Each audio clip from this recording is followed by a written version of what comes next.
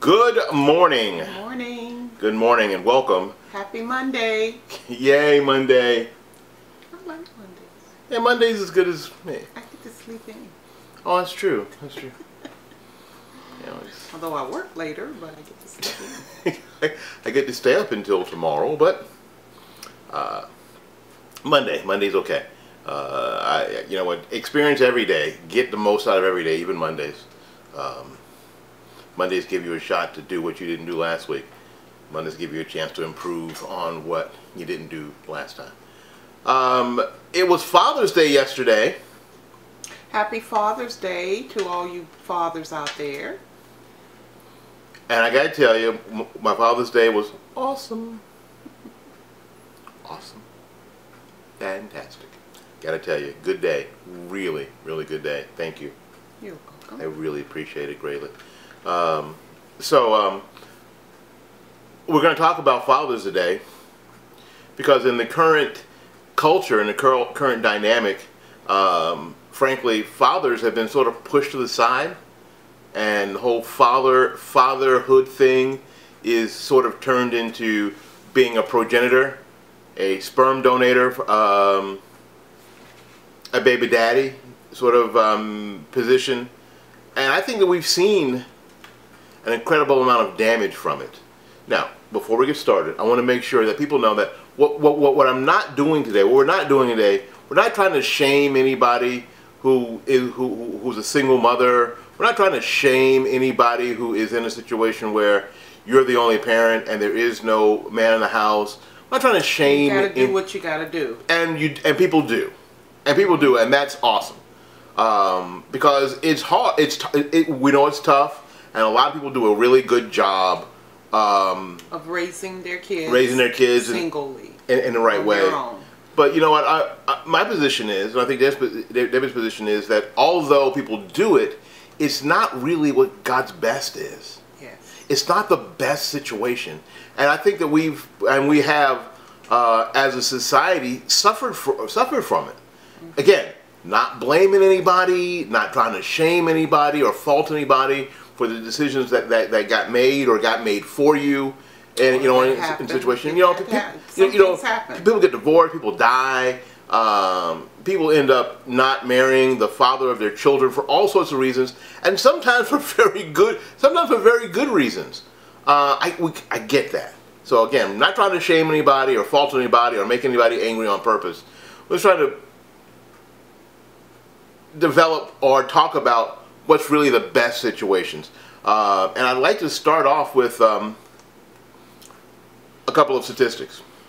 You know, with the increasing number of premarital births and a continuing high divorce rate, the proportion of children living with just one parent rose from 9.1% in 1960, when I was born. Yes, there was no internet when I was born. To 20.7% just 6 years ago. 2012. In 2012. That's an amazing percentage. Now, and currently, in black children, more than half of black children live in single parent homes. 55%. Live in single family homes. 33% or 31%, almost a third of Hispanic children live in single family homes, while about a fifth or 20.7% of white children live in single family homes. Now, we've all seen the statistics and heard the statistics about how kids, especially young boys, who grow up in fatherlessness houses or homes, tend to get in more trouble. They tend to get in more trouble. They tend to have more trouble at school. They tend to have more trouble with behavior. They tend to have more trouble with respecting authority. They tend to have more trouble. Girls who grow up in houses without good fathers tend to have more trouble. And again, I want to say this. I'm saying tend. Listen to all the words, because I'm not all of them. Because I am. I'm speaking faster than you're listening. Want to of our YouTubers said that Yes, last night in the they did. video. I thought it was funny. So we're talking about tend to. This isn't every situation. So everybody has their own personal situation. So don't yell at us about, well, you know what? My kids don't get no trouble. I know. Thank you for not letting your children run wild. But we see that even girls tend to have trouble. They have trouble in their in keeping relationships. In their relationships, they do. Because they don't have an idea of how they should be treated, because their father wasn't there to show them how a woman should be treated and how they should be loved and not abused, and all these different things that a father can show you how you should be loved. And part of the father's responsibility is to show their children through how they treat their mother, yes, how to treat their wives, or how they're to be treated by their husbands or future husbands. That's part of why good fathers have to be in the home, and that's tough to do if you've got an absent father situation. Because I want to talk about that too. Because a lot of people who are co-parenting have an absent father situation where mom and dad don't live together. But they're parenting. But they are parenting. They're parenting their children. It's the everyday consistency that I think kids see. And I got to talk about consistency at church last night. And the deal is, whatever you do, that's what you're practicing. And whatever you practice, that's what's being made perfect, being made permanent. When people use the phrase "practice makes perfect," no, it doesn't. Practice makes permanent. Whatever you do, that's what they see, and that's what they'll know.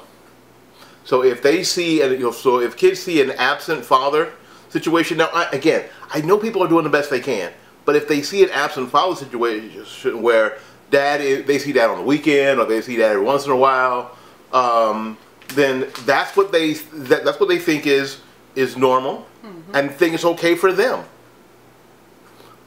But there are gaps because of time. You can't be there all the time. You can't be there to let your kids see how you treat your wife or your girlfriend or whomever. Significant other. Well, whatever phrases they use nowadays. Significant other. Is that what y'all say now? Is that what y'all young people say now? I don't know.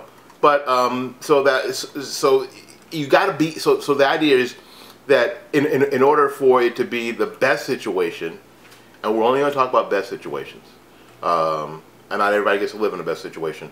In order for it to be the best situation, somebody's got to be there all the time. You got to be there all the time. You got to be there at bedtime. You got to be there at bath time. You got to be there to do homework. You got to be there when other things in the household are not going well. So kids can see, especially young boys, to see how you react to when they're stressed, when things are not going well. How do you react? So many, and I saw this when I was teaching, so many young boys are hyper emotional. When things don't go well, they act out in really hyper emotional ways. Like women. Yeah, I'm glad you said that. Because women tend to do that. Not all women, but we tend to get hyper and get all emotional and stressed out and anxiety and stuff like that. Whereas men tend to not do that as much. But if a young man is around only women, if his mom, his grandma, his aunties, and all of them are raising him, he tends to carry on the traits of what they do. Yes. And that's not all the time. Oh, everybody, because I know everybody's like, I know. Not all the time, because sometimes moms can know how to have father figures in the lives of their young men. If they're a single mom, say they're a widower or whatever the situation that caused them to be outside of having the father there. A lot of mothers are wise enough to keep their young men in church. They keep them, in mentoring programs, Boys and Girls Club and all that stuff that can help them get that male figure in their life, you know, so that they can develop, because a lot of moms are out there doing it well, doing it very well. So we're not saying everybody, just because you're single and you're doing it doesn't mean you're doing it wrong. No, we're not saying that you're screwing. I'm not saying we're not saying you're screwing up your kid. We're not saying that at all. We're just looking at what's the best situation. The best situation. And the best situation is for both parents to be and have a good father and a good mother in the house. And I think because of consistency, kids need to see the same thing again and again to get it. Because a lot of us don't get it when we see stuff or hear stuff the first time, we don't get it the first time. We need to see it again and again.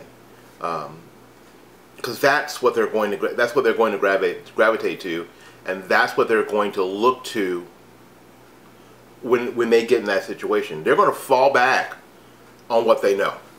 Mm-hmm. What they've seen goes on in their household is what you tend to gravitate to doing in your life situation. This is how my mommy and daddy used to do it, and we see that in abusive household. And I know that, and I'm confident about that, because in abusive relationships we often see the abuser, I mean the child in an abusive relationship, the son, become an abuser. Mm-hmm. And we often see the woman who's in an abusive relationship come from an abusive family. So she thinks that's the way she thinks it's normal. Mm-hmm. Because that's what she's used to. That's why it's so important to have a good father and I keep saying good father, fathers who are doing the right thing to the best of their ability in the household. Because nobody's perfect. You know, what was it? You remember the father's name on Father's Knows Best, that program? I don't remember his name either. But nobody's him. Nobody's Cliff Huxtable. Ward Cleaver. And then Ward Cleaver was in Leave It to Beaver. Leave It to Beaver. Because okay. Cleaver rhymes with Beaver, which was really stupid. And we're talking about character. So his name was Beaver Cleaver. Because the Huxtable seemed to have a wonderful home. You know, Bill Cosby was a great actor. And when I say Cliff Huxtable, I'm talking about Cliff Huxtable. I'm not talking about Bill Cosby. Bill Cosby is a regular human being. Cliff Huxtable got to be, for the most part, perfect. Mm-hmm. Cliff Huxtable got to get it right a lot. Cliff Huxtable was the one that they couldn't fool, they couldn't pull anything over on. Cliff Huxtable is a guy who knew his family and his children inside and out, and knew what they were going to do even before they did it, and always had the right thing to say to them. Or knew when to direct them to Claire. Mm-hmm. Yeah, go talk to your mother. And that's a standard that none of us can live up to, because that's a standard that's fictional. Yes, it's a fairy tale. So none of us can live up to that standard. So that's not the standard I'm talking about. When I say to the best of your abilities, knowing what you know, because we all bring our childhood with us and what we saw. So sometimes you have to make fathers have to make conscious decisions about what they're going to include in their families and what they're going to exclude in their families. And you guys know, because we've already done the videos, that I grew up in an abusive household, an incredibly abusive household. And there's a lot, hatred, that I purposed not to bring into my own home. It just wasn't going to happen. I just wasn't going to be that person. And not that I dwelled on it, because if you dwell on it, you usually end up doing it. But I just knew that was a negative example, and I knew that at this point I didn't want to live like that in that sort of tension-filled home anymore. I've never asked you. How was your grandfather? What did your father grow up in? Did he see that going on in the household? I think it was, I don't know, to be honest, but I think that it was kind of the way that they carried themselves. They were, and it doesn't have anything to do from where you're from, but I think that sometimes in these communities, grew up in Hawkinsville, my father grew up in Hawkinsville, Georgia. Yeah, I know, where the hell is Hawkinsville, Georgia? I couldn't even tell you what part of Georgia it's in, since I think it's in East Georgia somewhere. Some town that you'd zip through at 85 miles an hour and not even realize that you actually went through the town. I think so. I think that that's kind of how they lived, especially when you talk about the 40s and the 30s, when my dad was young. I think that's kind of how they lived. I do. I think that's how they lived. And that's what they thought was okay. Now, and then when you exacerbate all that with alcohol abuse and drug abuse, then you get a really dangerous, volatile combination. So I think that that was his experience. I wasn't going to grow up. I wasn't going to have my son grow up under that sort of tension all the time and being afraid all the time. I just wasn't going to do it. So, and with Deb's help and you know, with the help of the Word and the help of God, I've not in 30 years had, you know what, brought that into my marriage, brought that into my family. That's why I keep saying good fathers, doing what they're supposed to do to the best of your ability.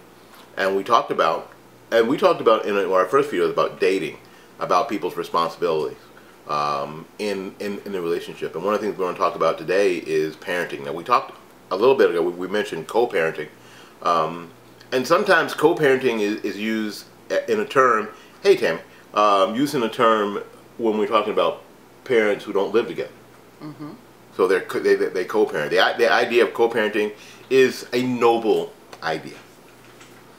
But the fact of the matter is that co-parenting, the perfect model for co-parenting is the children and the mother and father doing the right thing in the same house. That's a true co-parenting. That's what co-parenting is. Co-parenting is making sure that the children are getting enough of both parents, again, at the same time. And it's because that way they can see a clear picture of what it's supposed to be. Yes. So often they don't see a clear picture or the whole picture of what things are supposed to be, and that's why they go off the deep end. That's why they go off sliding one way or the other, because they never get to see the whole picture. Like Debbie was mentioning before, when we're talking about hyper-emotionalism in young boys, is that they never see the calm, the steady father figure who goes, wait a minute, son, let's just calm down. Let's just calm down and think about this for a second. Mm-hmm. Let's think about our options, as opposed to getting offended and upset.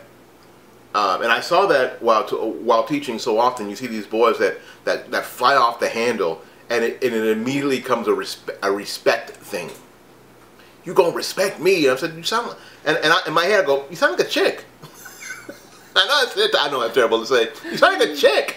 Nobody's disrespecting you, man. You just stepped out of line and somebody told you. Mm-hmm. You gonna respect me? And you see, think about this. You see that in members of gangs. Mm-hmm. They'll shoot somebody because they think that they've disrespected them. They're turf. We're not animals. That's what animals do. You know, it's incredible. So they've not learned the self-control that good fathers can teach kids and teach young boys. That, you know what, you can't jump off at every single turn. You can't. And unfortunately, that's what happens in some instances with the police. And these young men, they need their fathers to teach them how not to get shot by a police officer. How not to get shot. And you know, it's sad to say that, but in the world we live in, you have to learn how to respect authority in order that you don't get killed. Keep your mouth. It's not worth. You're right, but you're dead. How does that make sense? No, that's exactly right. But and I think that good fathers can teach their children that level of self-control. Not that mothers can't teach their kids self-control. Relax, y'all. But the idea is that good fathers can teach their kids self-control. How to take an L. How to take a loss. Because you're not going to win all the time. Because you're not going to win all the time. How to recover from taking a loss. Because they see you sometimes take an L. And how are you going to react? How are men supposed to react to taking an L? Which is why I am so thankful that we made a decision to have our son play high school football. I'm not saying that that's good for everybody, but it was good for him, and it was good for us. Because although he was in a very successful program, occasionally, I mean, and whenever they had to take an L, it was at the worst spot. It was the worst possible time. Usually emotional in a championship, in a playoff or a championship, it was it was the worst time.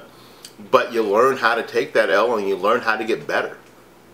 And you learn from what your mistakes were and what everything that happened during that game, and you go back the next year and you know that, and you learn from it, and you do better. And you do better.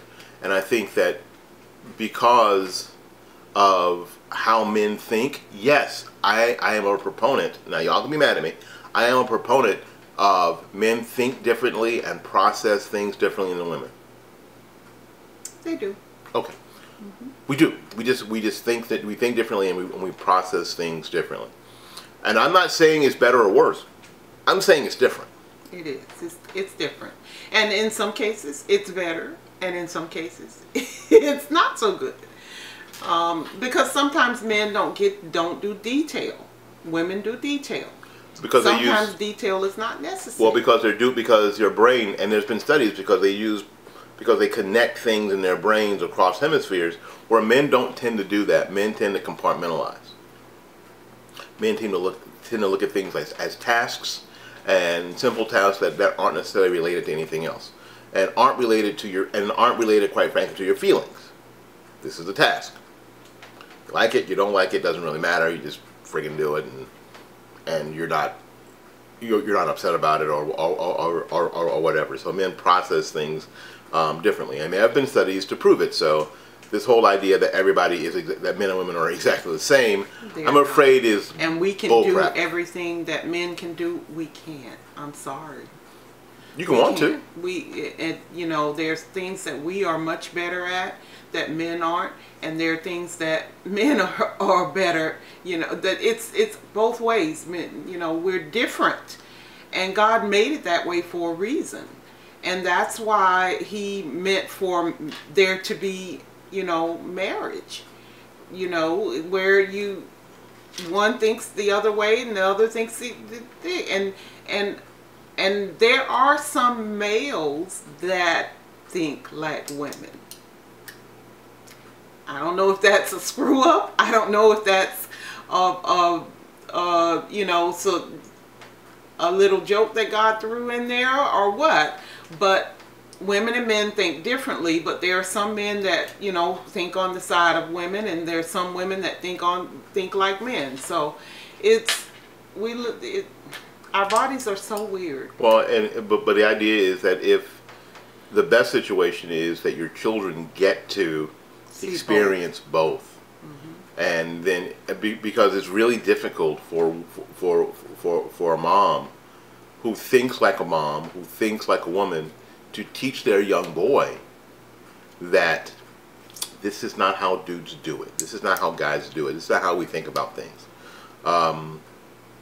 Because that confuses a lot of young men.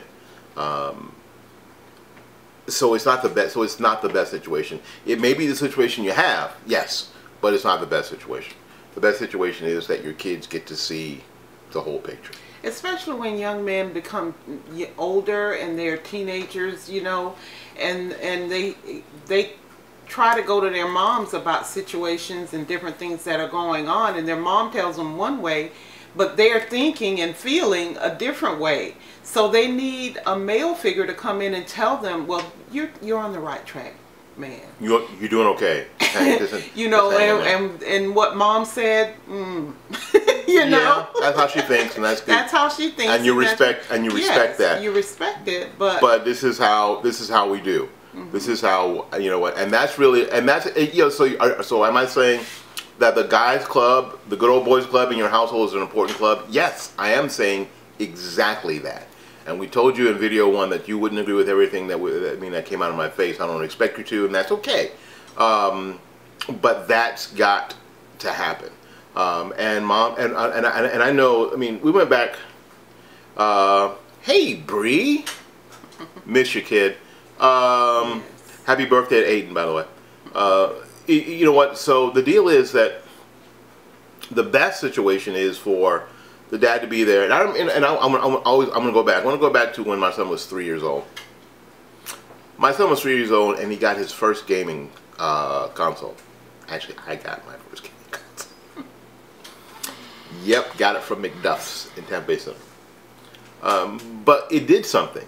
It opened up something that he and I could do together, and that we did together for a long, long time. And something that my wife wasn't necessarily interested in, but he was interested in. My wife's done a great job because she happens to be a football fan, or has learned to be a football fan because I am, and so is my son. Yes, I learned football. So so those are the things that are. I mean, and I'm just using those two things as an example.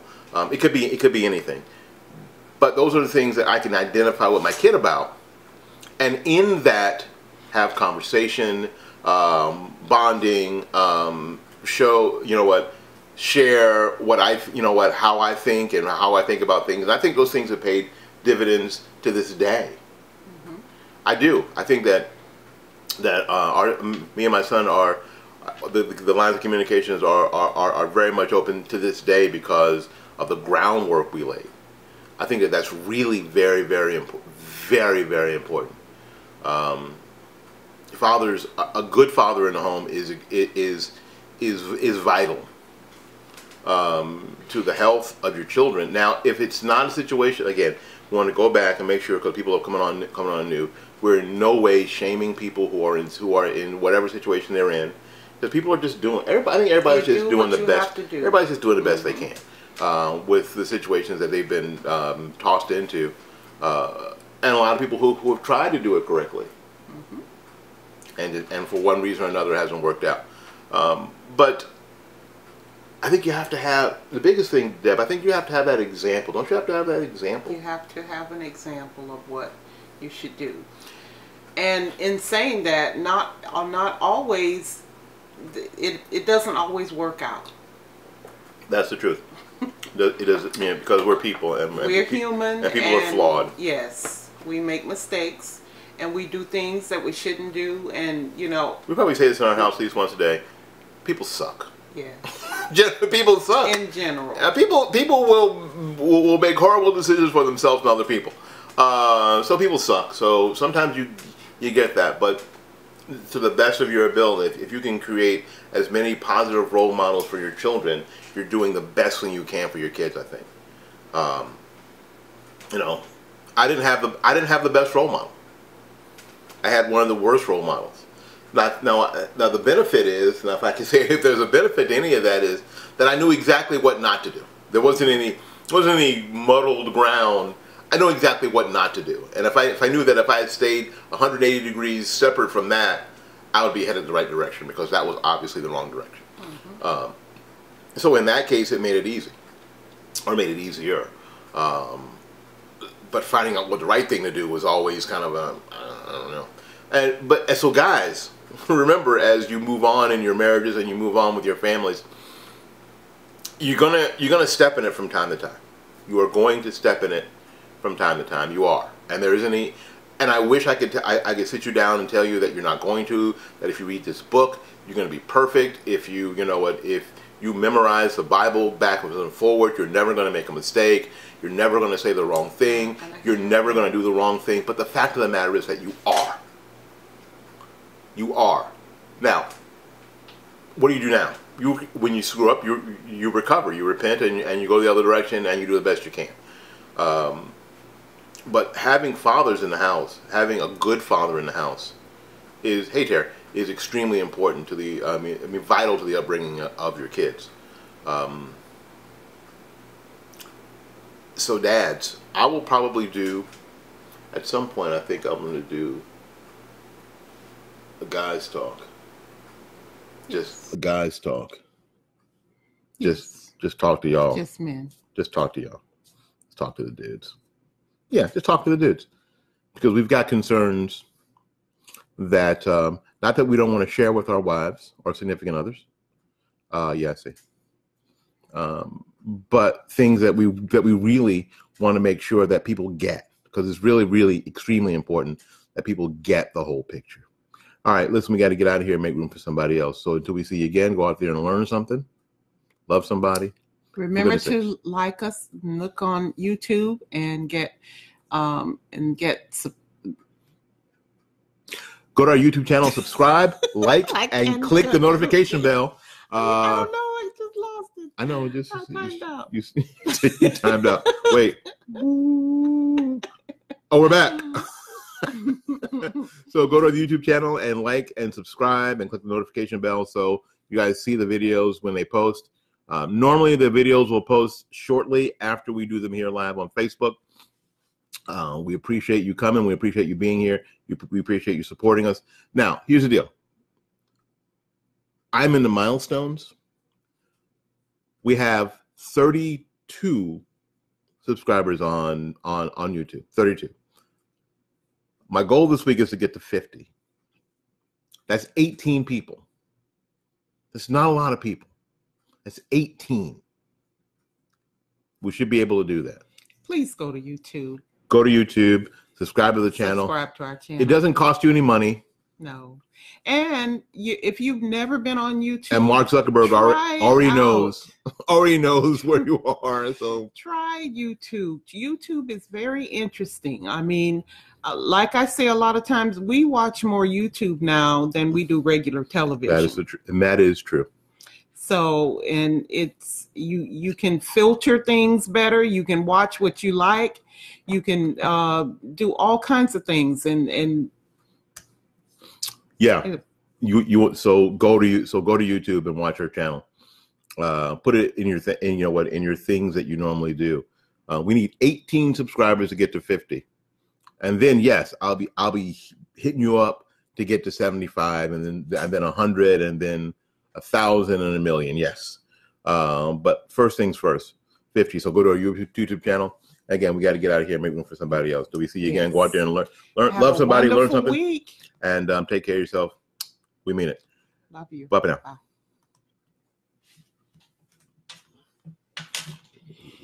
Looks like I'm gonna